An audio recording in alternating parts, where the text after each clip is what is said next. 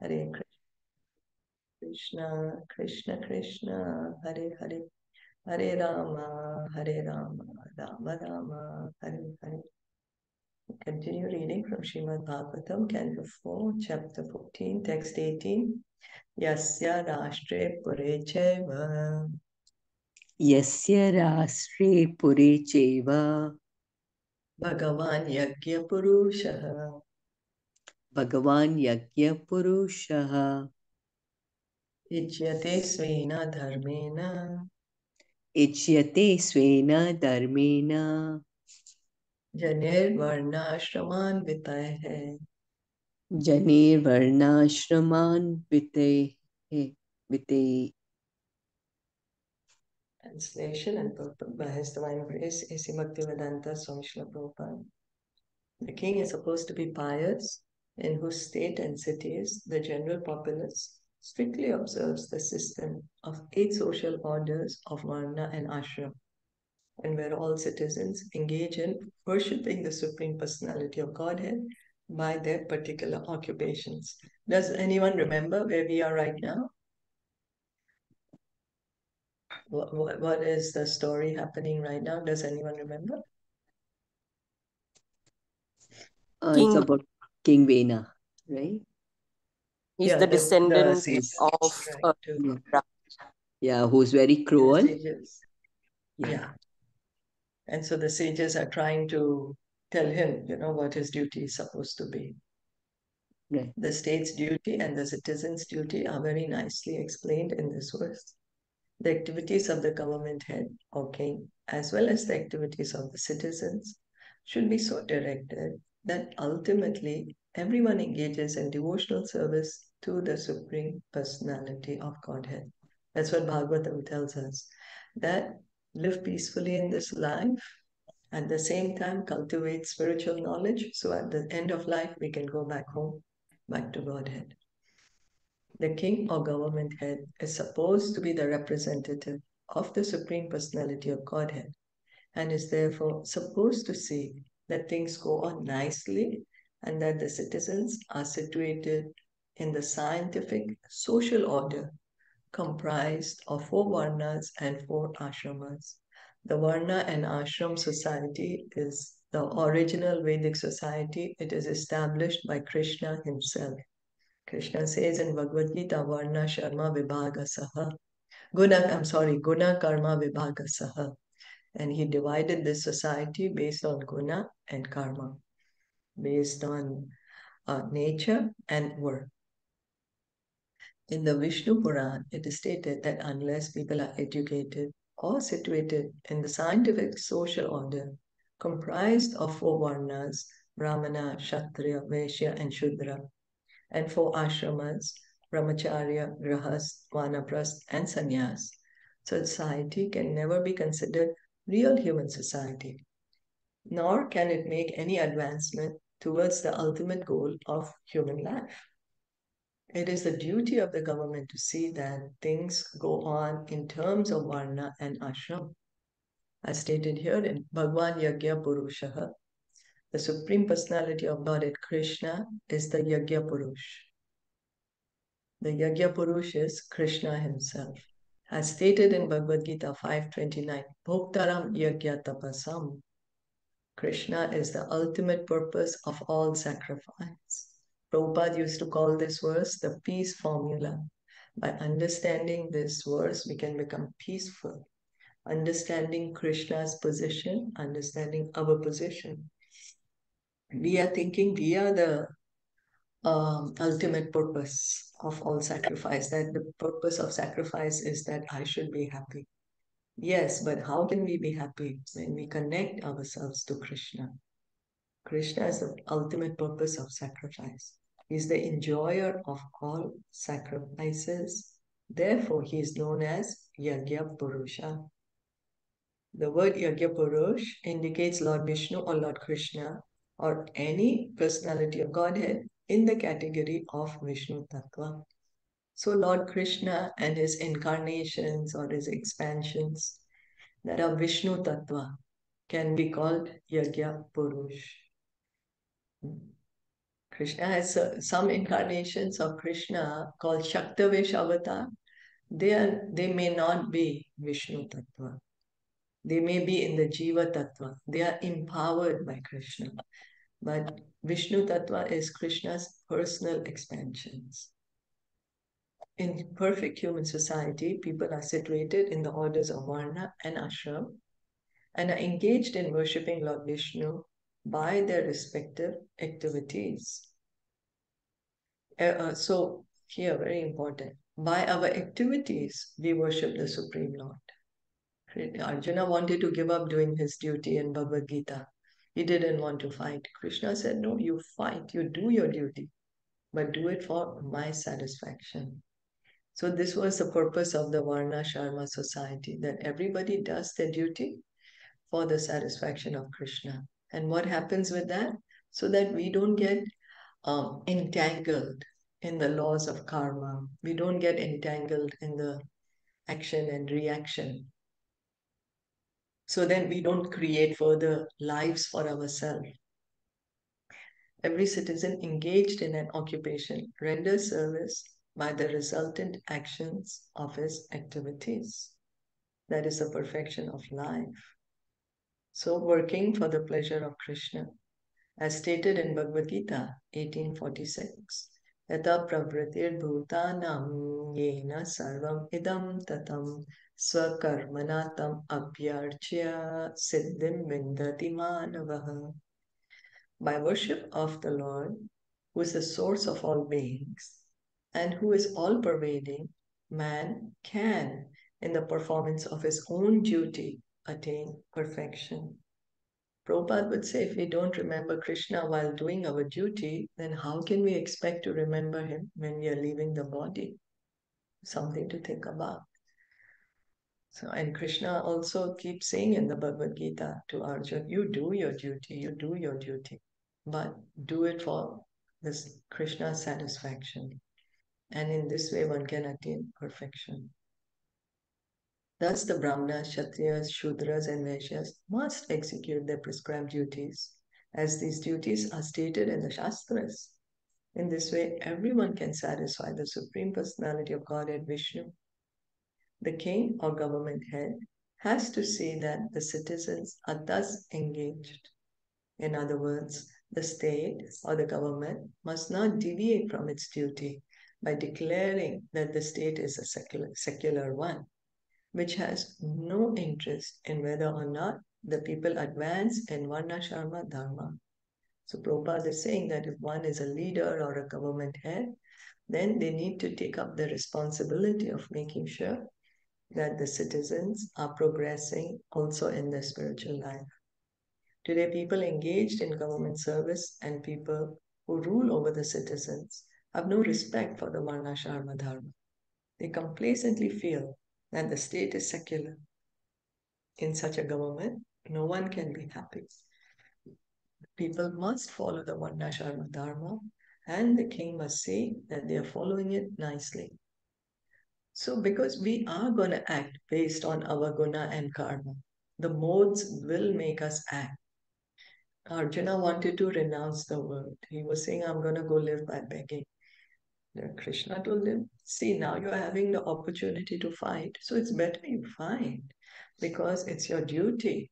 And by your modes, you're going to fight. By your nature, you're going to fight, you know. Now you're refusing to fight, but your nature will force you to act. So you better do it now and do it for my pleasure. Surrender the results to me, and in this way you will not be implicated. Similarly, Lord Chaitanya, when the Brahmana of South India wanted to renounce prematurely his family, Lord Chaitanya told him, no, you go back home, you be where you are, you take care of your family, you do your duties, at the same time you chant Hare Krishna. And wherever you go and whoever you meet, you talk to them about Krishna.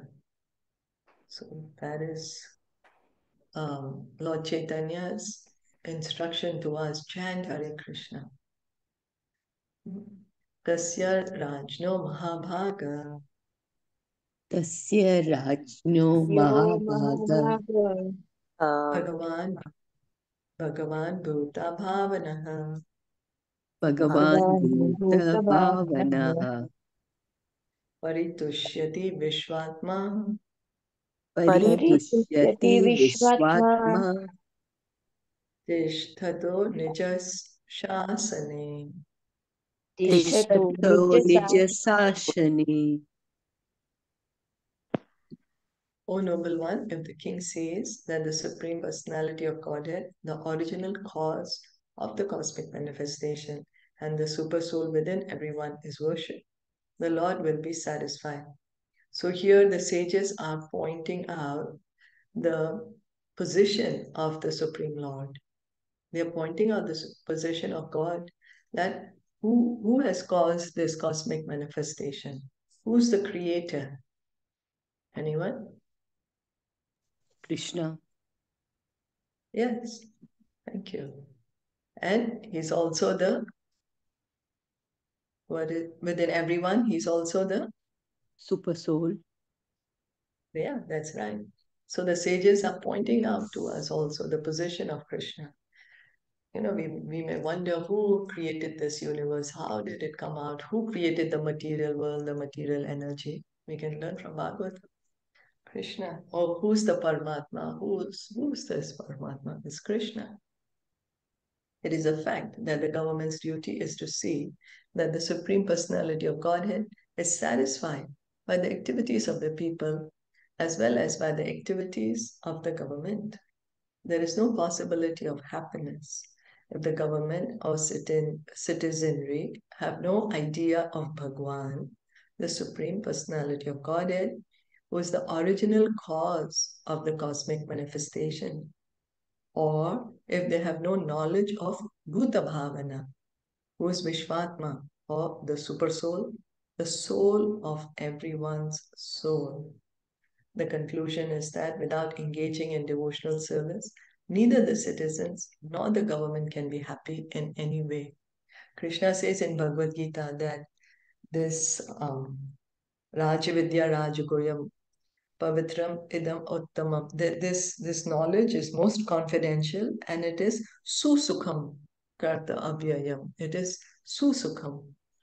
It's very joyful, the process of devotional service. It's not a process a process of suffering. In fact, it is a process of enlivening the heart because it is food for the soul. So that's where the bliss comes from. The soul feels happy when it's engaged in devotional service. The conclusion is that without engaging in devotional service, neither the citizens nor the government can be happy in any way. You see, we are trying to find happiness. We are looking like crazy for happiness, like the moth who goes after the fire, the heat. We are trying to find happiness here in the material world. Sure, there is happiness in the material world. Of course, there is. That's why we are still here. But it is temporary, it's flickering. That's why we feel dissatisfied because sometimes there's happiness, sometimes there's sadness. But what are we actually looking for is eternal happiness. We want to be always happy. And the only way that can happen is when we connect ourselves to Krishna. Because we are unable to connect ourselves to Krishna, we feel dissatisfied, feel unhappy. But if we are able to connect ourselves with Krishna, we can be happy always. Because Krishna is the reservoir of all pleasure. It's from Him that all happiness comes. Like when we are thirsty, if we get 1, 2 drops of water, I mean, sure, it helps because you're really parched, but still keeps us longing for more and more. But if we can go to like a fountain of water and drink as much as we want, that's how it is with Krishna. He's the reservoir of all pleasure. At the present moment, neither the king nor the governing body is interested in saying that the people are engaged in the devotional service of the Supreme Personality of Godhead. Rather, they are more interested in advancing the machinery of sense gratification. Consequently, they are becoming more and more implicated in the complex machinery of the stringent laws of nature. People should be freed from the entanglement of the three modes of material nature, and the only process by which this is possible is surrender unto the Supreme Personality of Godhead. So we may say, oh, but we are in the modern civilization. We cannot live without our laptops or mobiles. We can't do without that. That's okay. It's all right. We utilize those things, but at the same time, we cultivate Krishna consciousness. At the same time, hear and chant, hear and chant. We don't have to go into the agenda that, oh, no, I don't want any more modern civilization. No, we don't need to do all that. We just need to continue to hear and chant. And this is surrender to the Supreme Lord. This is advised in Bhagavad Gita. Because Lord Chaitanya, he came, he was like, chant. He was telling everyone, Hari, Hari, chant, Hari, Hari.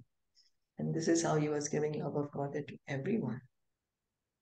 So by following the process, we are surrendering unto the Supreme Lord. And this is what Krishna says in Bhagavad Gita. Surrender unto me and I will protect you from all sinful reactions. Unfortunately, neither the government nor the people in general have any idea of this. They are simply interested in sense gratification and in being happy in this life. The word Nija Shasane in its own governmental duty indicates that both the government and the citizens are responsible for the execution of Varnashrama Dharma. Once the populace is situated in the Varnashrama Dharma, there is every possibility of real life and prosperity both in this world and in the next. So being situated in the Varnashrama Dharma, in the society, acting according to our nature, according to our work, being peaceful in this life, and at the same time cultivating Krishna consciousness so we can go back home, back to Godhead. Tasmim stushte kim aprapyam. Tasmin te kimaprapyam Jagatam Ishwareshware. Jagatam Ishwareshware Ishvara Ishvare. Loka sapala hi etasmai. Loka sapala hayetasmai Alahi etasme. Aranti balim adritaha. Aranti balim adritaha. Aranti balim adhata. Personality of Godhead is worshipped by the great demigods who are controllers of universal affairs. When he is satisfied, nothing is impossible to achieve. For this reason, all the demigods, presiding deities of different planets, as well as the inhabitants of their planets, take great pleasure in offering all kinds of paraphernalia for his worship. The sages now are also telling the king that even the demigods are worshipping the Supreme Lord. Even the demigods worship Krishna. The demigods, they are powerful personalities. They're controlling this universe. Imagine the wind god, he's deciding how the wind is going to blow, where the wind is going to go. And then the sun god, he's rising and he's setting, or the moon god. So these are really, really powerful personalities. But who are they worshipping? They're worshipping Krishna. We're worshipping Krishna. And by worshipping Krishna, nothing is impossible to achieve. All our desires can be fulfilled when we approach Krishna. Because Krishna is unlimited. Unlimited. Anything is possible for Krishna. Everything is possible for Krishna.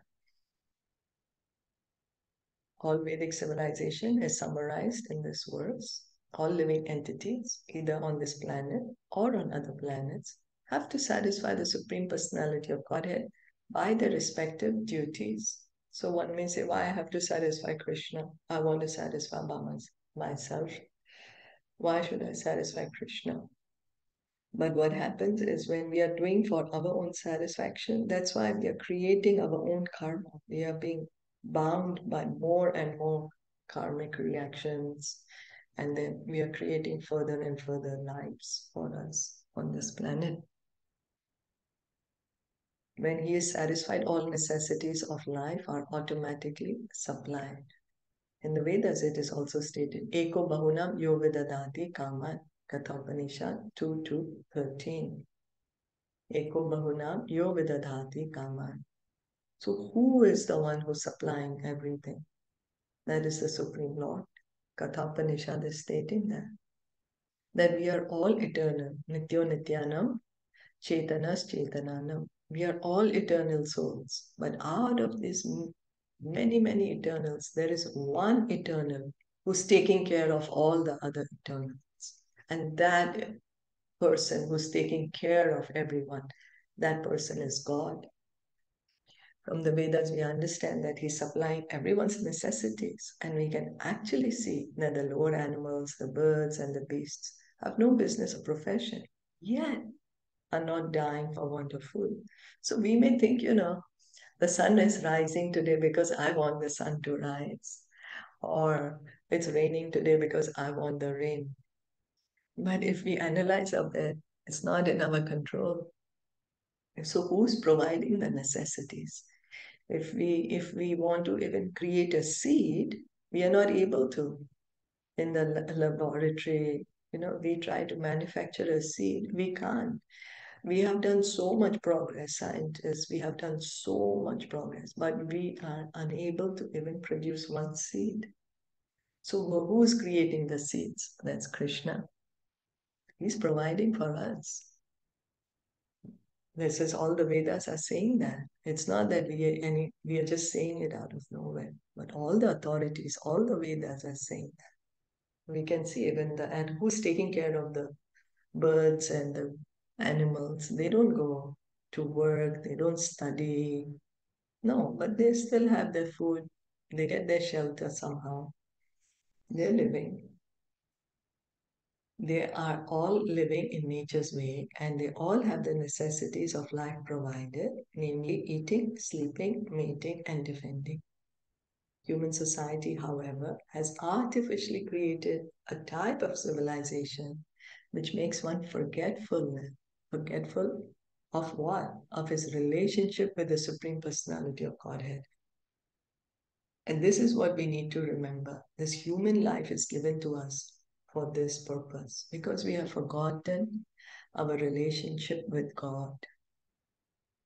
And in this human form of life, we can revive our relationship. We are unable to do that in other forms of life, but in this human form, it's easy to revive this relationship.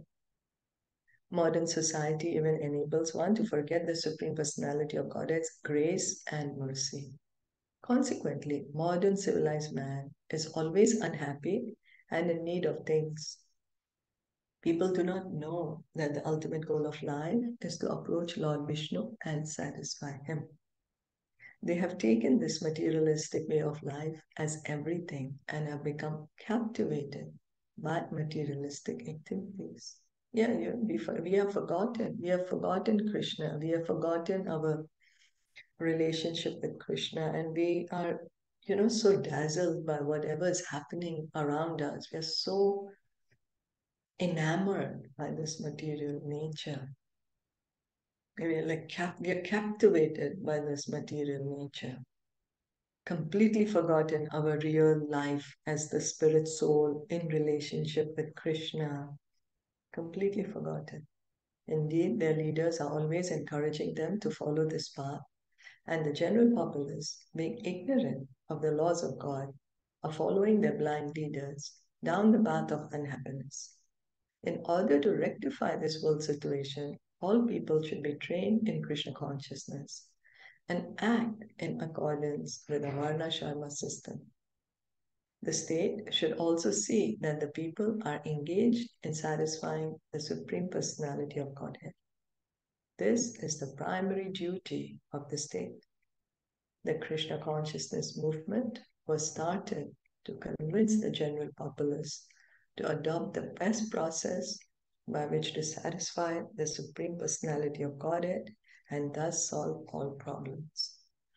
So all the Shastras, they state that in this age of Kali, we can easily revive our relationship with Krishna. We can easily gain perfection by Harinam Sankirtan.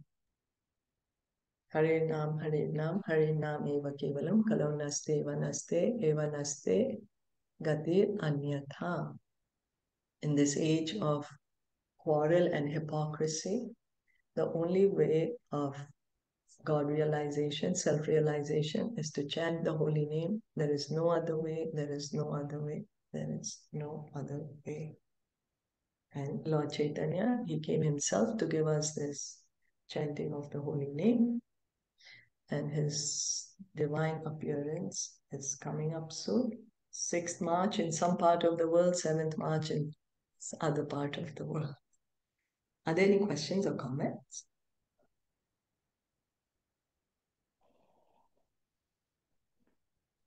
So, like, I was just wondering that though the sages knew that how cruel Vena is, like, but still they were trying to remind him of his duties, and so that means that that time the sages played a very, very important role in the king's life.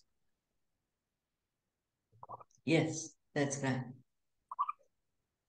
Yes. That's right. They would always take guidance from the sages, the righteous kings. That's why they were called Rajrishis. And we can see the sages are not inimical towards Vena. They are not like, oh, you're so bad, so you have to. Yeah. They are giving him a chance to reform himself. So that's why the sages are called. They are magnanimous. They are open-hearted. Yeah, like what is written in the Vedas, they are preaching the same thing. Yes. Mhm. Yeah, they're not immediately condemning him that you're so bad, this, that. They're telling him to do your duty well. Yes. Yes. Something we can learn. No? Very good point that you're bringing up. No? You can learn that. Because they're trying to connect to God.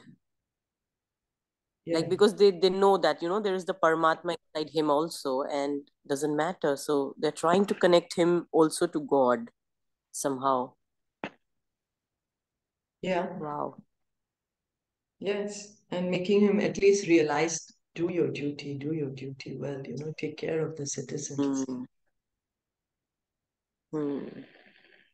That's what they're doing. Very nice.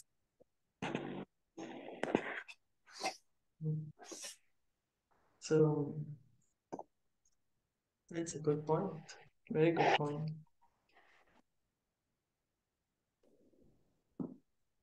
So shall we stop here for today? Okay. Srimad Bhagavatam ki jai, Srila Prabhupada ki jai, Gaur Bhakta Vrinda ki jai. Hare Krishna. Thank you so much for listening and joining in. Hari Bol.